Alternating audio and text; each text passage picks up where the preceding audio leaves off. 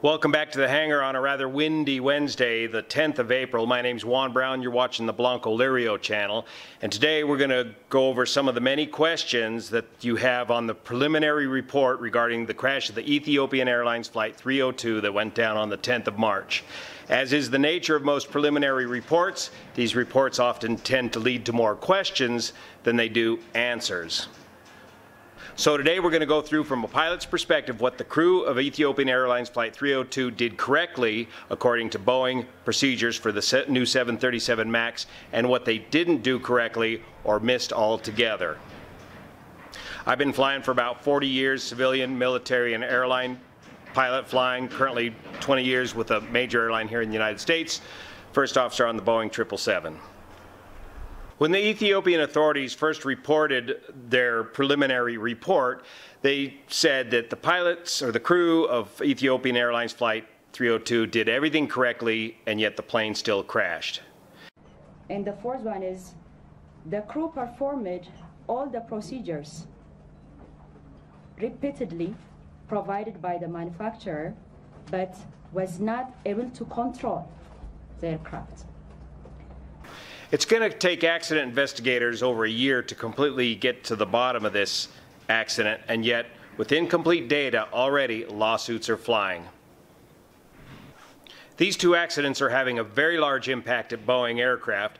The production line for the Boeing 737 MAX line of aircraft is already slowing down, and we'll discuss in a future update what Boeing is doing to get in compliance with the Emergency Airworthiness Directive that is out on the 737 MAX series of aircraft. And what's so sad about this accident is the crew came very close to saving this aircraft.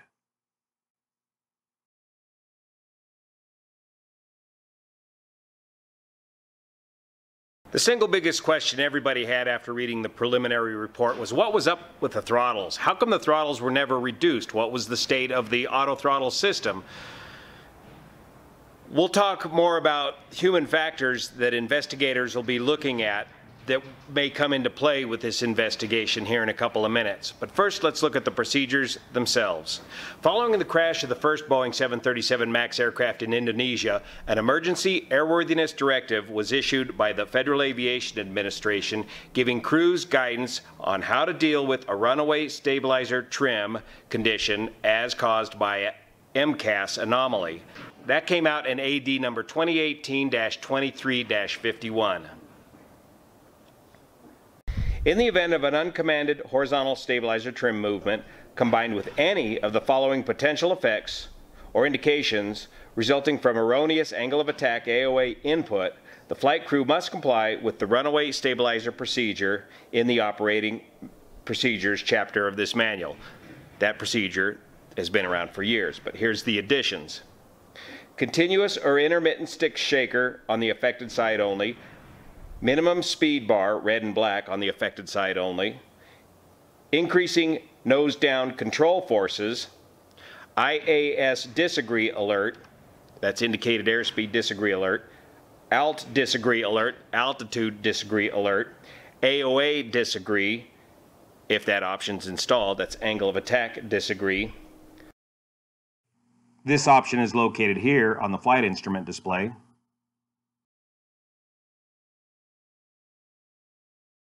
Field diff press light, that's differential field pressure light.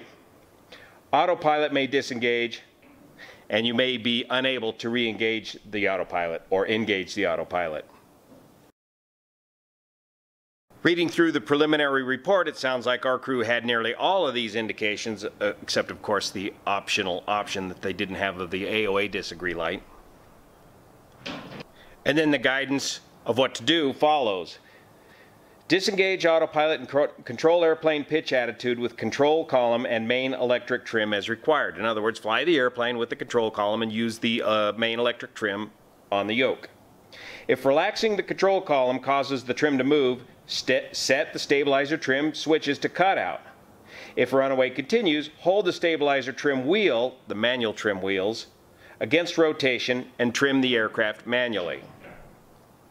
Note: The 737-8-9 uses a flight control computer command of pitch trim to improve longitudinal handling characteristics. This is MCAS.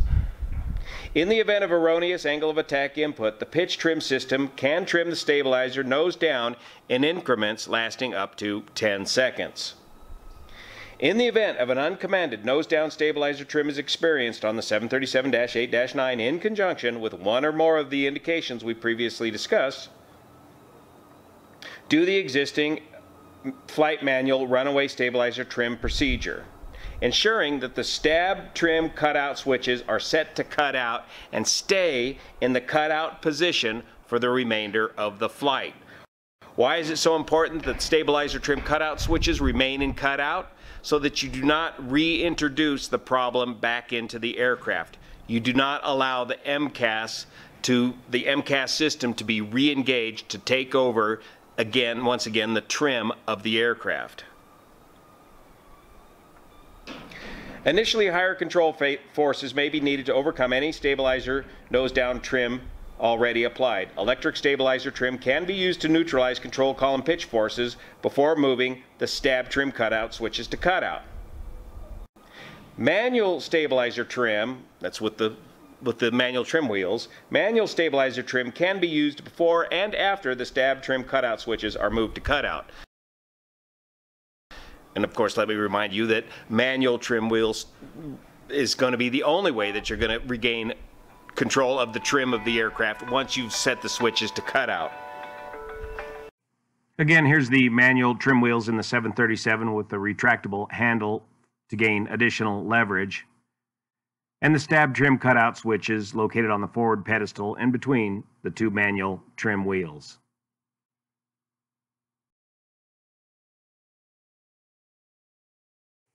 According to the preliminary report, it appears the crew got the stabilizer trim cutout switches to cut out at approximately 2.5 minutes after takeoff. It's these final paragraphs in the report before the recording ended that indicate that the crew reinstated the stabilizer trim cutout switches. The position of the stabilizer trim cutout switches are not recorded on the data recorders. However, the data here suggests that MCAS once again got a hold of the pitch trim of the aircraft at 05:43:20.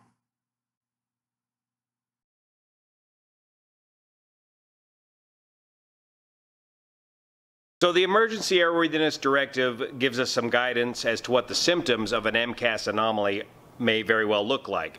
A series of warning lights, maybe a stall shaker, and intermittent nose-down trim. Now let's go look at the age-old stabilizer, runaway stabilizer trim procedure that's been in the manual for years.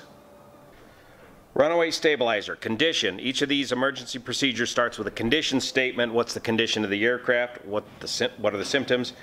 Condition, uncommanded stabilizer trim movement occurs continuously. Well, the Emergency Airworthiness Directive explains that for an MCAS anomaly, it may be intermittently.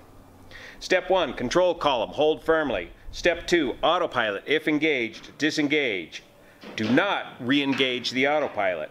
Control airplane pitch attitude manually with control column and main electric trim as needed. In other words, fly the aircraft. Step 3, auto throttle, if engaged, disengage. Do not re-engage the auto throttles. Step 4, if the runaway stops after the autopilot is disengaged, end of checklist. Step 5, if the runaway continues after the autopilot is disengaged, stab trim cutout switches both cut out. If the runaway continues, stabilizer trim wheel grasp and hold. Step 6, stabilizer trim manually, using the manual pitch trim wheels on either side of the pedestal. Step 7, anticipate trim requirements. It's going to be very slow to manually trim the aircraft, and you're going to have to anticipate your needs, any power changes. Step 8, checklist complete except for deferred items. And the deferred items get you ready for your descent checklist and your landing checklist. Aviate, navigate, communicate, maintain aircraft control, analyze the situation, and land as soon as conditions permit. These are some of the things that are beat into you as a very young pilot throughout your entire career. And in a highly automated commercial type aircraft, you need to quickly reduce the level of automation to an understandable level of hand flying rather quickly to begin to get a grasp on the situation. So step 2 of the stabilizer runaway trim procedure, according to the manual, has you turn the autopilot off. It appears that the crew of the Ethiopian flight tried to engage the autopilot several times, perhaps initially before they even knew they had a problem. Step 3, auto throttle disengage. This is the big one. According to the preliminary report, the throttles of Ethiopian Airlines Flight 302 was set at takeoff power setting and never moved throughout the entire flight. This is going to present a lot of questions to investigators as they try to determine what mode were the auto throttles in throughout this entire flight. Typically, when you depart, you set the throttles to the predetermined power setting for this particular departure and engage the auto throttles. The auto throttles then manage your throttles through the entire flight until which time you come down to land, and you typically kick them off and flare and land. Unless you're going to do some hand flying of the aircraft, complete hand flying of the aircraft with the auto throttles and autopilot off. Typically, hand flying the aircraft in these airliners means autopilot off, auto throttles on. So we become very used to working with the auto throttles, and we become very complacent that the auto throttles will always comply with the speeds that we have set into the program, and that they'll always work for us. Why did the crew of Ethiopian Airlines Flight 302 never move the throttles? Why did they not notice that their speed was getting so out of control beyond red line? Well, this gets into the human factors parts of the equation that investigators are going to be looking at. And it's an unfortunate part of human nature, pilots are humans, that when they are startled, when they are surprised, when they are frightened, your vision gets reduced down to a very narrow tunnel of vision. Tunnel vision, including tunnel hearing as well. That narrow view of the world, focusing on pitch control of the aircraft, may very well exclude the throttles just out of your reach. It may very even exclude your airspeed just off to your left there, as you are so focused on trying to fight the pitch control of this aircraft. What's the best antidote for this tunnel vision? Working together as a crew, one pilot needs to take charge of the situation to declare that he has the aircraft, he has control of the aircraft, and he needs to direct the other pilot to the correct procedure so that the other pilot can get started on fixing the aircraft while the first pilot flies the aircraft. So this requires the pilot flying the aircraft to take control of the aircraft and set a pitch and power setting that will maintain control of the aircraft and not allow the speed to get away from them. Once somebody takes charge of the situation and the other pilot begins fixing the problem, all that startledness backs off, and your training, years and years of training, begin kicking in, and you almost automatically begin doing that which is required to resolve the emergency situation. And that's the key to this particular emergency, is a quick resolution of getting the stab trim cutout switches cut out and regaining control of the aircraft. If you can do that quick enough, you can take a runaway stabilizer trim situation and turn it into nearly a non-event. Once the aircraft begins getting severely out of trim, you've created a whole world of problems. So two crucial things the crew of Ethiopian Flight 302 did not quite do according to the procedure. One is auto throttles off, or get at least control of the throttles. And two, the crew went off the book, went off the procedure towards the very end of the recording and decided to re-engage the stabilizer trim cutout switches in an effort to regain some control of the trim of the aircraft, because at the speed that they were going, because they never did anything with the throttles, they found that manual controlling of the trim of the aircraft was virtually impossible. Once they turned the stabilizer trim cutout switches back on, they were able to regain some electric trim in the nose up direction. But as soon as they let go of that electric trim on the yoke, after a 5-second pause, the MCAS system took over and nosedived the aircraft into the ground.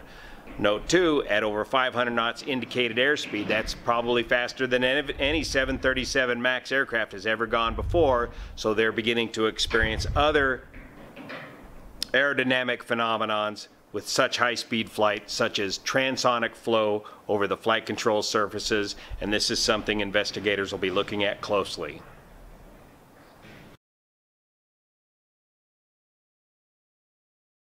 So as you can see, an accident investigation involves a long series of events that need to be investigated that led up to the accident. We have a lot of different questions about a lot of different things involving why do we even have the MCAS system, how did he get certified, and what are they going to do to fix it. We'll be covering all that in future updates, and I hope this gives you a little better understanding from a pilot's perspective as to what the procedures are for the 737 MAX series of aircraft. Runaway, stabilizer trim, and MCAS anomaly procedures are. See you here.